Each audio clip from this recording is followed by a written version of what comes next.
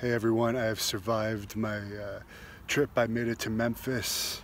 A little problem with the GPS. Took me on a wrong turn a few minutes ago. Took me into the ghetto area, but I have arrived now at my hotel. And I was talking to former WWE star Duke the Dumpster Droese on my way over here to see if I could get an interview with him. And I don't know if anyone's heard this, but this was the first time I heard it. He's from this Tennessee area.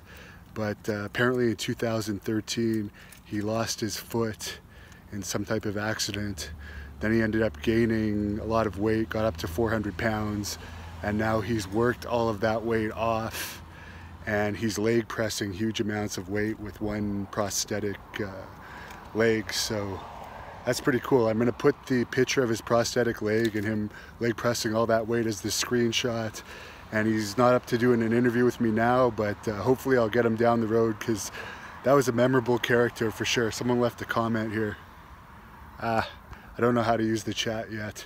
Sorry, but I'm sure you're sick of hearing me talk. I'm going to get on to preparing for my interviews and enjoying this much nicer weather than it was in Canada.